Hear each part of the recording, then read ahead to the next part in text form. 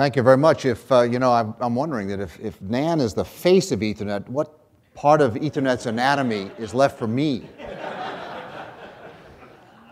So, as Nan just said, success has many fathers. So when I say I invented Ethernet, that annoys a lot of people because they think they invented Ethernet.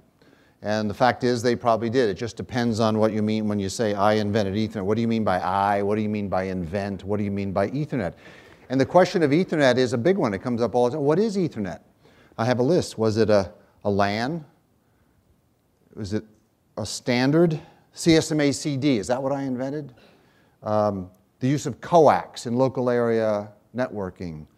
The packet format, which has endured over these decades. Did I invent that? The business model of Ethernet, and how do you take a LAN and make it into a business? Well, those are all candidate meanings for the word Ethernet. There is one thing that's true. I named Ethernet. That's indisputable. There's a memo and everything on May 22nd, 1973. And since that time, I learned from IDC recently that in 2011, 1.2 billion Ethernet ports were shipped. And listen carefully now, because there's language here. 1.2 billion Ethernet ports were shipped, 400 million of them wired, and 800 million of them wireless. You see, I grabbed credit for Wi-Fi there. So since my career as an Ethernet person, by the way, Lan, it was InfoWorld magazine, and I was a pundit, and I wrote for 1 million people a week about the internet, many of whom remember what I wrote, and I hope you won't rush the stage during the talk. But I've since gone meta, and as Nan mentioned, I'm now Professor of Innovation. The title I like better, actually, is Fellow of Free Enterprise. It's deeply ideological. And I'm trying to make the entrepreneurs at the University of Texas as supported and celebrated as our football players. So we call them the Longhorn Startups, and we say hook 'em horns. Now, there are 3 reasons why I'm here. One is that I believe that I was here for the announcement of CE 2.0 last February, and it's really great to come and sort of close the loop and meet the 20 companies who have now been certified. And I think it's a very important step in the evolution of the Internet's infrastructure. And so I'm happy to come and help and enjoy the party. Second reason I'm here is that innovation is now my business. And Ethernet is a 40-year-old innovation worth studying as an innovation. So I'm involved in that. And the third reason I'm here is that I was invited, and that's always a plus. I've been preparing for Ethernet's 40th, which is coming up in May 22nd. And you're all invited to come. There's going to be a party in Mountain View, California at the Computer History Museum, and I hope to see, actually there's going to be a party, a conference, and an industry briefing, and I hope that you'll all join us. In preparation for that, I've been working on what I call ether math, because for 40 years people have been asking, how did you invent Ethernet, assuming that you did? And I now have the answer to that question, and it turns out to be mathematical. That is, it was a mathematical moment involving a study of the Aloha network. I've now written a JavaScript program in Google Docs simulating the Aloha network, revealing the instability of that multi-access channel, which led to corrections, which became the CSMA CD access method. And I'm making that into a lecture for my students. The title of the lecture is How Much Math Was Required to Invent Ethernet? It turns out not very much. But the students love hearing stories about the early days, 40 years ago. And one of my favorite stories, and it relates to what we're doing here, has to do with the speed of Ethernet. The original Ethernet ran at 2.94 megabits per second. I refused to round it up to 3 because the rounding error is bigger than the speed of the trunks of the internet in 1973. They were all 50 kilobit per second trunks. So if you round 2.94 up to 3, the rounding error is what the trunks were running at. So that's why I don't do it. But it turns out that was exactly the right speed. Because 5 years later, we had a traffic monitor on the Ethernets there at Xerox, and 5 years later, those Ethernets were all about 50% full on a 24-hour basis. From that, we all concluded that Dave Boggs and I did a really great job of estimating the requirement for the forthcoming applications of the Ethernet, and thereby coming up with this number 2.94 megabits per second, and it worked out. The trouble is that's not what we did. We had a card, and we were trying to cram all the FIFOs and the controls on it, and then we decided we needed to put a CRC on it, and the CRC was actually on a little piggybacked thing on the side of the board, and so where was the clock going to be? We couldn't figure out where to put the clock. There was no room on the board for the clock. And then we remembered that there was a clock on the back plane. The system clock ticked every 170 nanoseconds. So we just grabbed hold of that clock and used that as the Ethernet clock to clock those bits out onto the network. And if you do the math, 170 nanoseconds with Manchester encoding, which is 2 transitions per bit, you get 340 nanoseconds per bit, which is 2.94 megabits per second. And the fact is the applications filled the network halfway after 5 years only because any app that tried to use more bandwidth failed.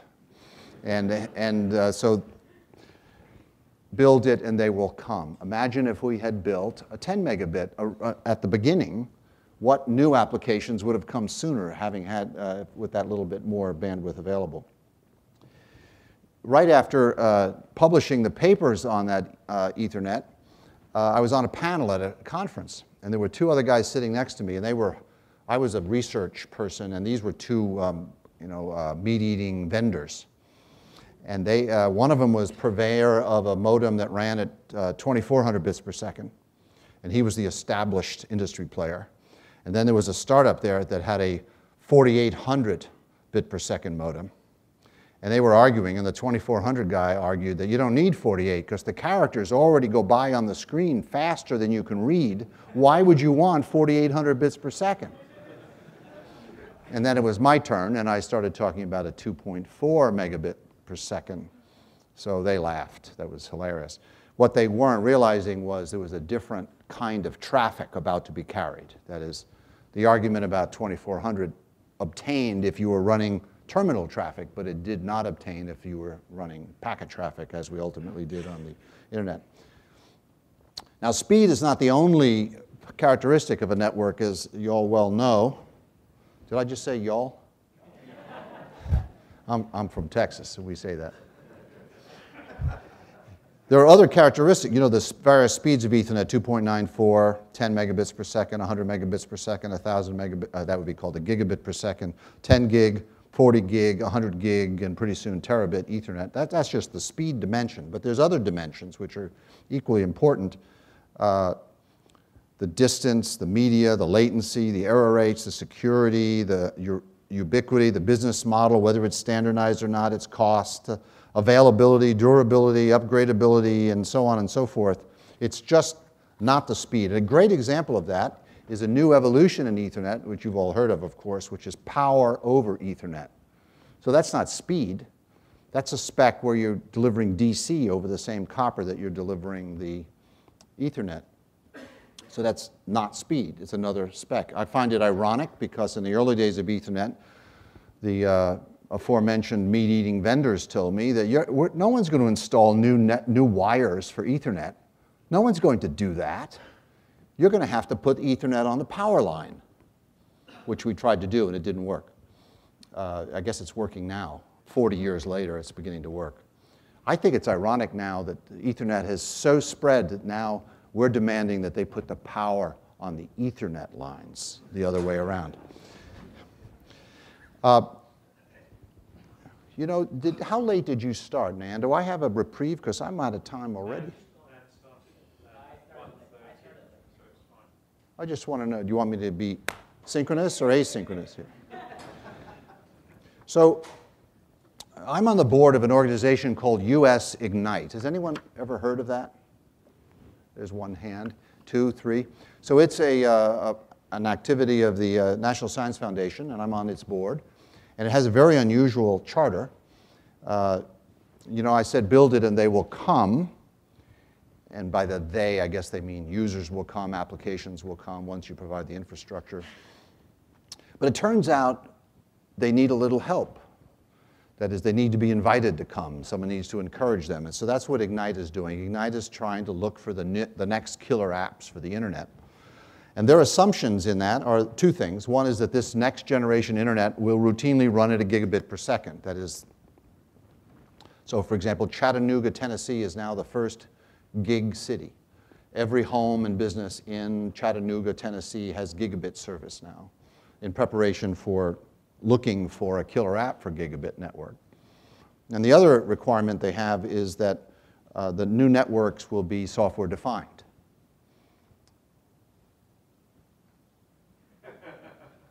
Someone told me that was a controversial topic. Dead silence upon mentioning it. In any case, I'm pretty excited about this effort to find the new killer app for the internet. And maybe I've mentioned this before, but I do it with a 3x3 matrix, which you may find useful. It's still useful. I've been using it for about a year.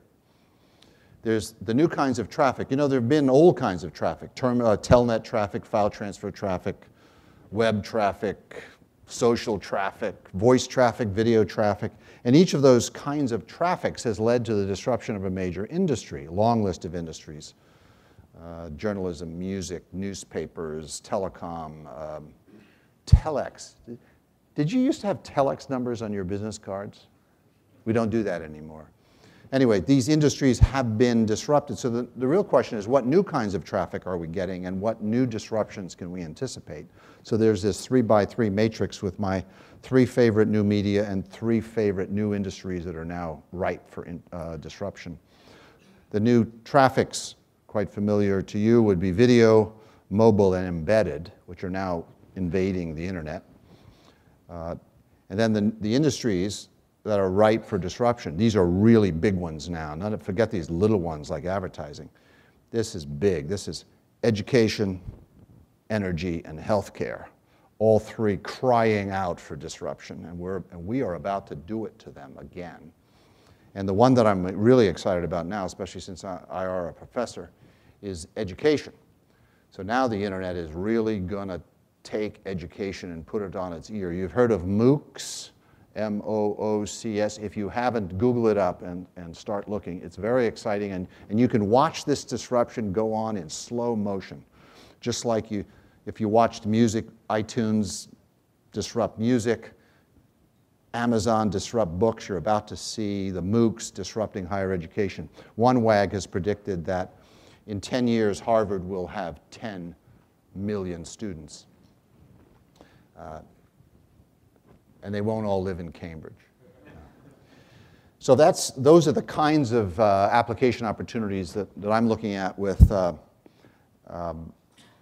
Ignite. But this now brings me actually to my closing remarks. Before I understand Nan has commissioned a hired gun to come up here and get me, and Rosemary's sitting there just waiting to ask me these hard analytical questions, which I will be embarrassed not to answer. But let me embarrass myself even more deeply, because I've detected an area where I think MEF needs advice, and I'm an advisory director, so I'm supposed to give you that advice. So here I am, gung-ho about MEF and the new CE 2.0 and the evolution of internet plumbing, namely Ethernet. And here I am at Ignite, excited about the new possible killer apps yet to be discovered for the gigabit software-defined network. And these 2 efforts, MEF and ONF, both members of the F family. Doesn't it make sense? Wouldn't it make sense for MEF to be talking to ONF about how 3.0 can anticipate the requirements of the new gigabit software-defined networks? Don't you think that would be a good idea? I think that. So Nan, I'm officially submitting that advice okay? Yep. Because it would be so boring for that not to happen, because it's happened 20 times before, where the carriers go this way, and the computer companies go this way, and then a big unconstructive fight goes on for 5 or 10 years, and then finally it all works out. Let's skip that boring part and just go right to it and get 3.0 to do automated provisioning and other things like that. Was that applause? So, Rosemary, I think it would be best if I stopped now. And maybe you can make it more interesting with questions that I hadn't thought of. I'd be happy to.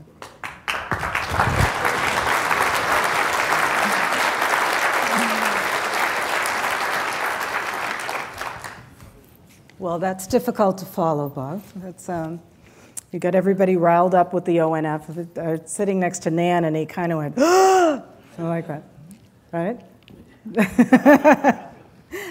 Just go with the open flow.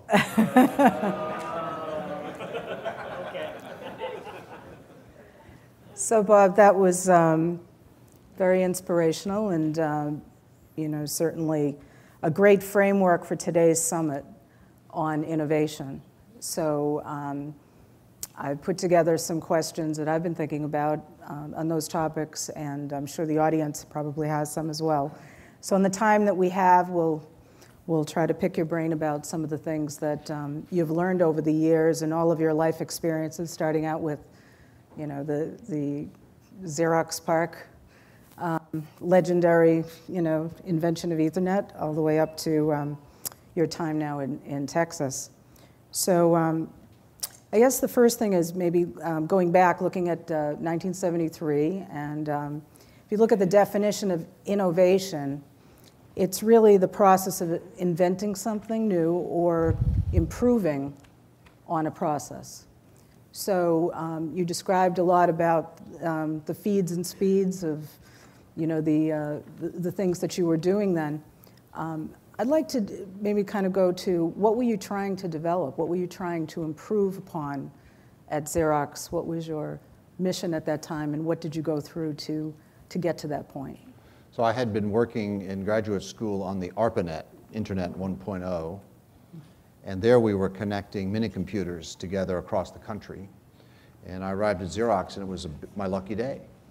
So they gave me a problem that no one else had ever had before. What would you do if you were to have a computer on every desk? And how would you connect them? So I was the networking guy. They said, Bob, you connect them. That was luck. Inventing Ethernet was easy after that. The two requirements, there were two. Mm-hmm. One was we were building arguably the first laser printer. Page per second, 500 dots per inch, 8.5 by 11. Multiply that out, 500 times 500 times 8.5 times 11 is about 23 megabits per second. So to keep the printer busy, we'd have to generate megabits per second. So RS-232 was not looking like it was going to do the job. Requirement number one. Requirement number, so imagine 255 personal computers. And this, believe me, there weren't personal computers in 1973. There just weren't. So the idea of having one on every desk was, people yelled at you for such a stupid idea. Just think of all the MIS managers you'd need to take care of them. The other requirement was to get access to the ARPANET. So we want, the internet, then call the ARPANET. So that was an easy requirement because our access from our desk at that time ran at 300 bits per second. It was a Texas Instruments Silent 700. So the Ethernet had to reach a couple of hundred machines spread out over about a mile at some number of megabits per second, and gateway into the internet. That was the initial requirement. Mm-hmm. Interesting.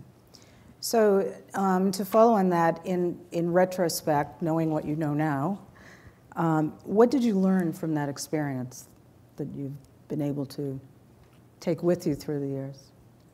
Or what didn't you know at the time that you wish you had known? I'd like to be 27 years old and know what I know now. Wouldn't we all? Yeah. Well, I learned about that it was the funnest time in my life, mm-hmm. and it's important to have fun. So when you're innovating or when you're working, you need to have fun. If you're not having fun, you should just stop immediately and walk out the door. All right, so occasionally you have to put up with it for a week or two. But if you find yourself doing it for years on end, get out of the place. I didn't have that problem at Xerox PARC. As I said, I was very lucky. Resources and that problem, that magical problem that is really... the other thing is we were building our own tools, and that's an old HP concept, but that's what we were doing. We wanted to print our own documents. We wanted to do our own emails, so we were building something that was useful to us. We didn't have a requirements process. So maybe that's, invent what you know. And by the way, I'd like to argue with your definition of invention. Okay. I'd like to make the distinction between invention and innovation. And what I say about that is invention is a flower grown in a hothouse, Xerox PARC being the hothouse. So Ethernet as an invention was done there. What happened afterwards, innovation, is a weed. So when you take Ethernet out of the hothouse and you take it out into the real world, you don't find a bunch of people just dying to be innovated. You find a bunch of people out to kill you. I mean, the status quo, which at that time was the AT&T company and the IBM Corporation, both of whom dominated their respective fields, that was the status quo, and very resourceful, powerful companies. Yes. Who we eventually crushed. So there's the distinction. So the other thing to have learned is the distinction between invention and innovation, and or the semantics there. So innovation is tough work, and it's not a pretty thing. It's you have to be a weed, and people are trying to put weed killer on you all the time. Well, that's, takes us to, the innovation, things that really foster innovation, but what things are inhibitors to innovation? What are you saying that would be a threat to that going forward? Well, very lucky to be at the Xerox Research Center, which was well-funded, and we had general direction we should do research that led to a paperless office of the future. Ironically, we built a laser printer and started producing more paper than had ever been produced before. Right. And you could imagine having a job where innovation was less encouraged. But another thing to learn, though, is I've found that the most unhappy people are those for whom nothing is interesting. And this occurs among college students quite a lot. Just nothing's interesting. And it leads them in really bad directions. So what I learned was that everything is interesting. So even if you don't work at the Xerox Research Center, being interested in whatever it is you're doing is really good for your morale and likely to lead to innovations as opposed to putting up with it day after day.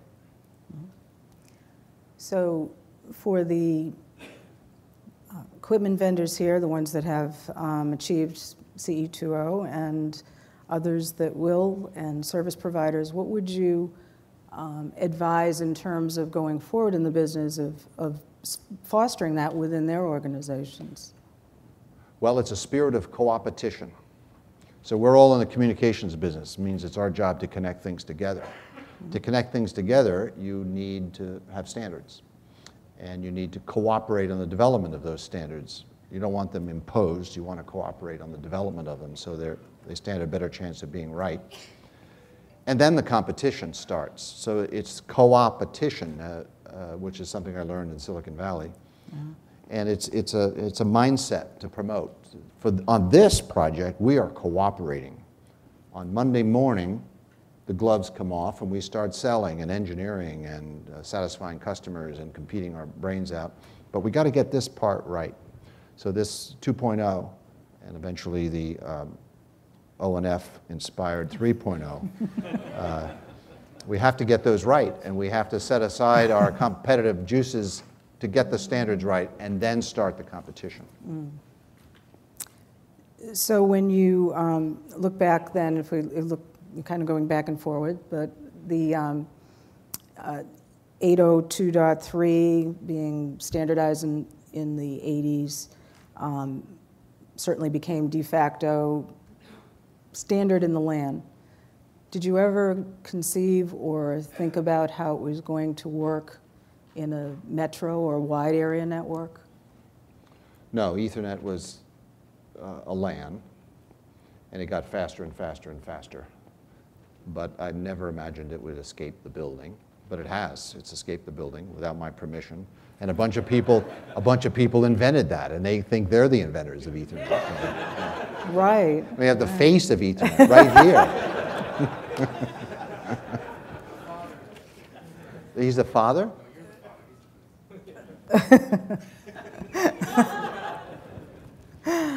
Okay, so I'm sorry. another question. Did I answer that question? I think you did. I think you did. Let's see about this one. One more, and then I'll open it up to some questions from the audience. What will replace Ethernet? I'm not a good person to ask about that, but there's a funny answer to that. It's funny true, and I've watched this happen for 40 years. Whenever something new comes along and it looks like it's going to work, they call it Ethernet. So then this is over and over again. So this, whatever this next thing is that's not Ethernet is going to be Ethernet right after they realize it's going to work. Because the word Ethernet, that name, which I did name it, there's no dispute about that. That name has a business model associated with it, a vibrant, proven business model, and it also is a brand, really, and it carries with it implications. And when a new networking technology comes along, they want to borrow all that. They want to participate in it. I don't know if you remember VG Anyland.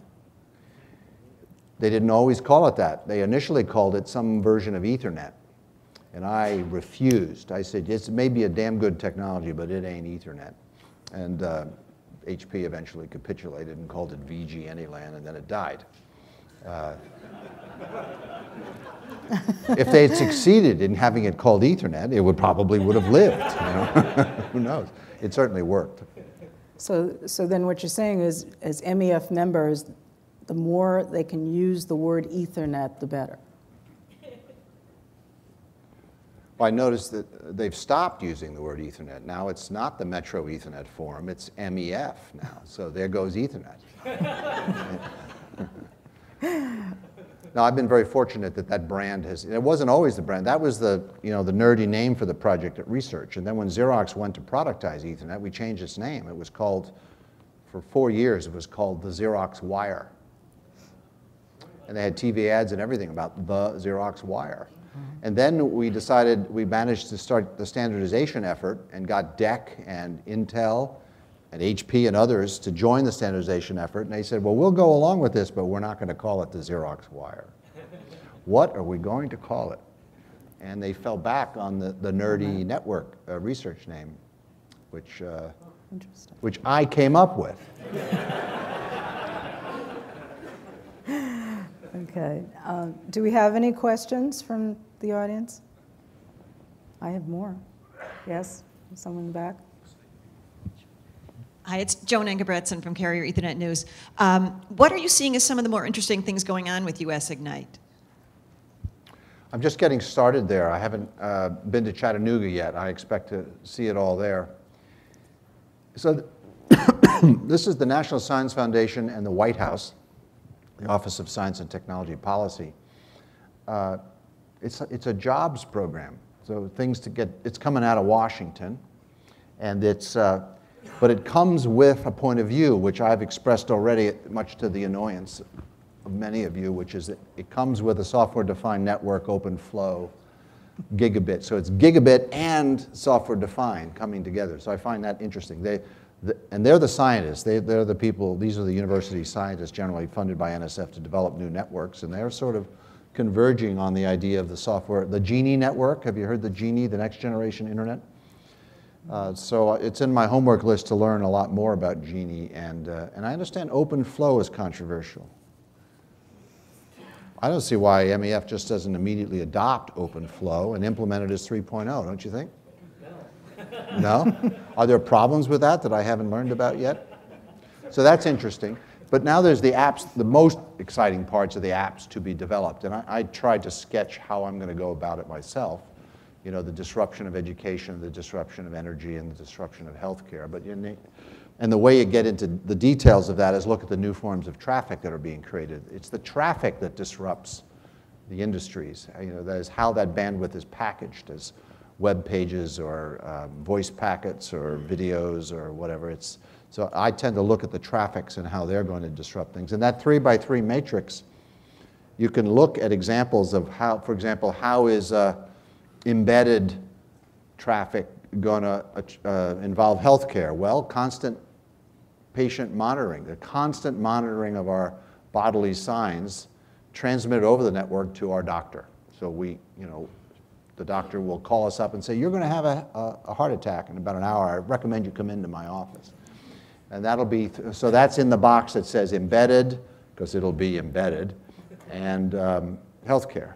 Or you go up to the MOOCs, video, education, the MOOCs. The Khan Academy is a great example of where internet video is disrupting education already. And so I recommend looking at all 9 of those boxes for innovation, disruption opportunities. Mm-hmm. Thank you.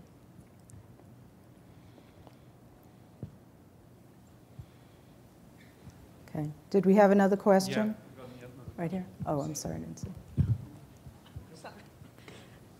Okay, Lucy Yang, as this computer virtualization trend moving, and more network overlay or network virtualization overlay application now, how do you see this Ethernet position in the overlay application for network overlay? Yes. I don't think I have any insights there, particularly. Virtualization seems to be a trend in storage. It's a trend in compute power. It ought to be a trend in networking. And I suppose that's what SDNs have something to do with, is the virtualization of network resources. That's probably what OpenFlow is all about and why we should adopt it almost immediately without further consideration of any of its pluses or minuses. And what are the benefits of virtualization? Cost reduction, flexibility, automatic scaling, automated provisioning. So 3.0 is obviously going to have something like that in it, automated provisioning. At a minimum, automated provisioning, even if it doesn't well serve OpenFlow. I'm sorry, I don't really have any flashy insight there. So in addition to ONF that Nan's working on now, I know, is there any other recommendation that you give to the MEF at this point? Well, full speed ahead. Congratulations and thank you to the 20 companies who are now certified 2.0. And that means we only have 60 more network equipment vendors to go, and 100 more service providers to go, not counting the service providers who have yet to be recruited. So one of the things we have to do is reach out of the first world. We have all these countries out there that have no internet at all or hardly any. And we'll do those countries a lot of good by arranging to get them internet infrastructure. And so getting their carriers into the camp and get that infrastructure built, that should be a very high priority, because greater connectivity brings freedom and prosperity. Let me put a fine point on that. Freedom and prosperity is what this is all about, and connectivity is one of the shortcuts to it. Freedom and prosperity are driven by connectivity, and we've seen it. I've been watching it for 40 years. You connect people together, their markets become more efficient with less friction, their democracies become more transparent. That's the first thing the tyrants do, is they shut down the internet. So let's get the third world in on this 2.0 and eventually 3.0 movement. Look.